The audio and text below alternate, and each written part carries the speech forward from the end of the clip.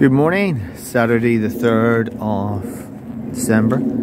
I feel like the Hobbit haven't returned home, but that brings a good question: what is home? So I was at home and I'm back home. So where is home? Hey? Feels like it's been quite a lot this week.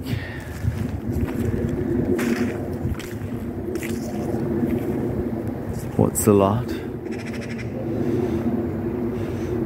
So what comes to mind first is I was having a conversation yesterday in the cafe at the train station, which I use regularly and have done for a number of years.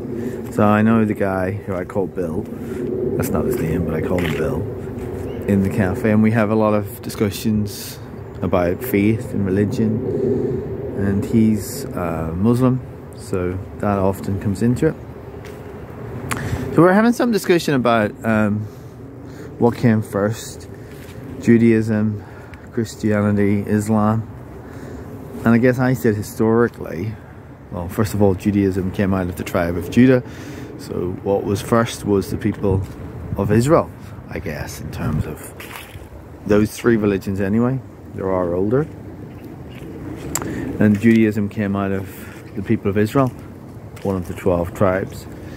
So historically that's the case. But I then said, well, but of course Adam, Abraham and the rest weren't Jewish or Muslim or Christian. They were just people.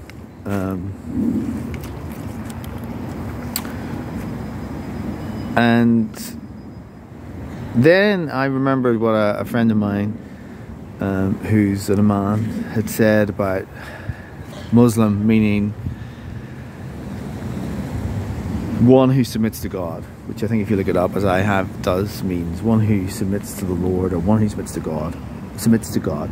Of course, it's from the Arabic, I believe, although I realise that you say one thing and you learn, because you'll find out there's a few other explanations. Anyway, I believe it comes from the Arabic, and I'm also interested whether it's actually pronounced Muslim in Arabic. Anyway, in Arabic it means that. I'm also interested in when was the word first used. So my own quick research suggests it was mentioned in the Quran, and it was mentioned in relation to Jesus, who in Islam is referred to as Isa, and it's referenced to him making a comment to his disciples about being Muslims. Again, this would be in Arabic originally.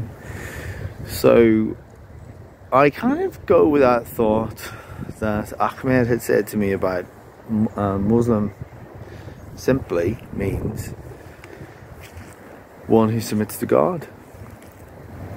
So we kind of got into this conversation, and I said, yeah, so I'm a Muslim, I submit to God. I kind of do this a bit with Jehovah's Witnesses as well, where I say, well, I'm a witness of Jehovah. I'm not a Jehovah's Witness by the terminology, but I'm a witness of Jehovah. Anyway, if you know me, you know I like to play on things. So I said, well, I'm a Muslim because I submit to God. And into the shop came this other guy who heard this, the end of the conversation, and he was saying, no, you're not. Okay, so no, I'm not. Okay, how am I not? Now this turns out this guy assumes I'm a Christian, to which I said, I think you're making assumptions that I'm a Christian. I hadn't said anything particularly, but he was focused on the fact that Christians believe that Jesus is the Son of God and God can't have any sons, and Allah, there seems to be some profanity against saying that Allah could have a son, which I don't quite understand. Because in one sense we're all sons and daughters of God in that we're created, but I'm sure someone will tell me what I'm missing, and I'm sure I'm missing something, and that's a bit about why we talk. Anyway, this guy was very clear that I couldn't call myself a Muslim, to which I said, well, actually the term is only a word. It's only a word. And he said, no, it's not a word. That's like saying a cat's a dog and a dog's a cat. To which I said, well, hold on a minute. A cat's a cat and a dog's a dog. It's not a cat because of a word, and it's not a dog because of a word. It's a dog because it's a dog. We give it a word. So I said, so it's not even what you call yourself. If you call yourself a Muslim, what does that mean? It's how you live your life.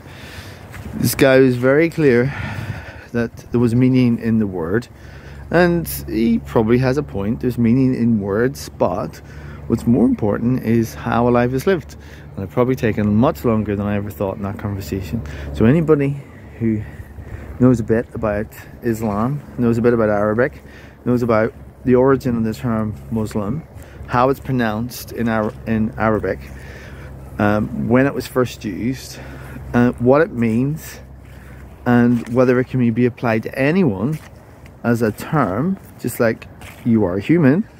If you submit your life to God, can you be called a Muslim? So there we go.